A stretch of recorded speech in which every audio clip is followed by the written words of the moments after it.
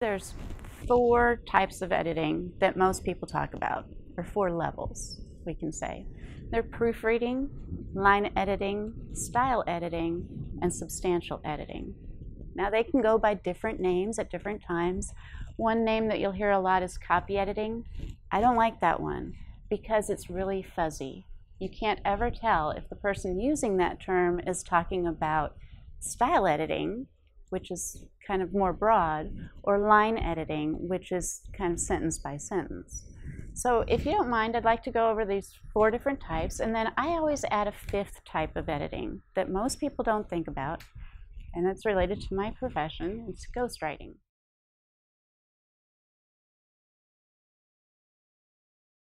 A substantial editor will go through your manuscript sometimes 10 or 15 times before they even give you any real feedback. They'll read through it carefully, and they'll track every element of that book.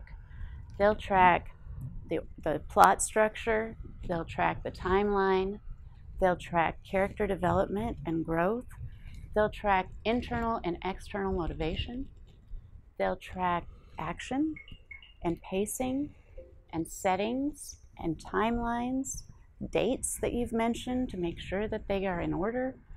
Everything. When the reader reads through, like you mentioned, trying to figure out those gaps where the reader doesn't understand how you jumped from here to here, that's what a substantial editor will do. They'll go in, they'll make suggestions of, this is the information you're missing. Maybe chapter 3 actually needs to be chapter 4, because chapter 3 needs information that fills in a gap that you're going to need later in chapter 12. You can think of the substantial editor as kind of the 10,000-foot view.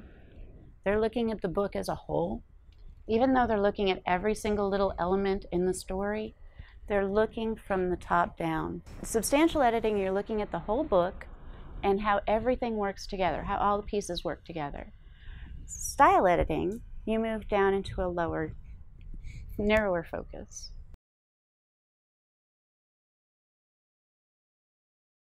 Style editing, you look more at a chapter by chapter or paragraph by paragraph level.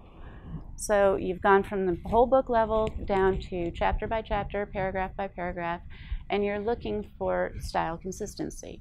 You're looking for consistent perspectives. You're looking to make sure there's not a whole lot of head hopping going on unless it's just part of the story. You hire an editor for style edits, and they go through and they see that it's really unorganized. There's some really glaring errors in there. They should come back to you before moving forward and say, okay, well, what you really need is a substantial edit before we go on to the style, because there are some issues here.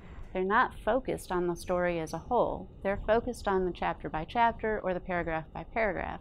They're not terribly worried about the whole thing. They're assuming you've already taken care of that.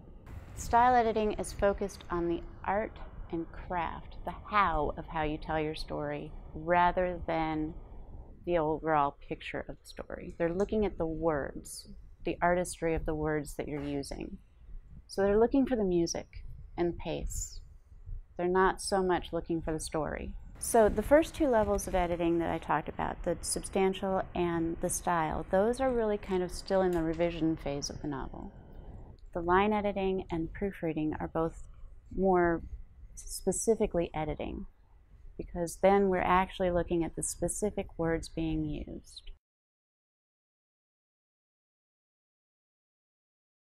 So characteristics of characters are things that they're looking for.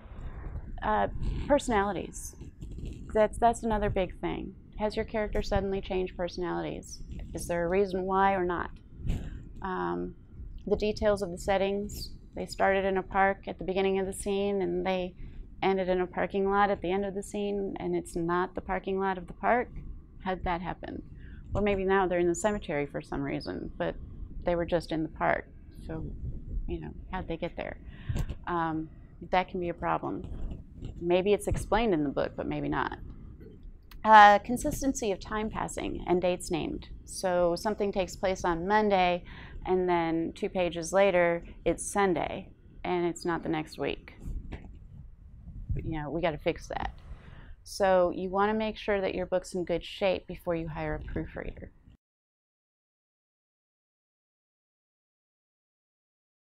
Now, how do you feel about books that are full of typos? Can you read them? No? Yeah, me either. I have a really hard time. Now, if I'm editing a book, if I'm receiving a manuscript that I'm editing, that's a different story entirely. But a published book where I find a typo on every other page, honestly, I really can't get past page 10 no matter how good the story is.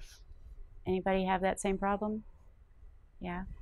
So it's really important to hire a proofreader. And again, the reason you can't do it yourself is because you tend to not see it. I can't tell you how many times I've looked over stuff that I've written myself, and I'm like, okay, well, where's the 2 and the 4 and the? I just skip those little words, and I don't even manage to type them. My brain sees them as I'm reading it back through, and my brain fills in the gap without a problem, but my reader will not. Now, if you can't afford to hire a proofreader, you can try and do it yourself. I can give you a few tips on that. One, the very first and most important thing to do is put your manuscript aside and don't look at it. Don't think about it. Just leave it alone for a while. Now you've got your manuscript all polished. It's all pretty. It's all organized. It tells the story perfectly. You're ready to publish or send it to your agent or whatever. But before we move on to that stage, I want to tell you a little bit about ghostwriting and how that relates to editing.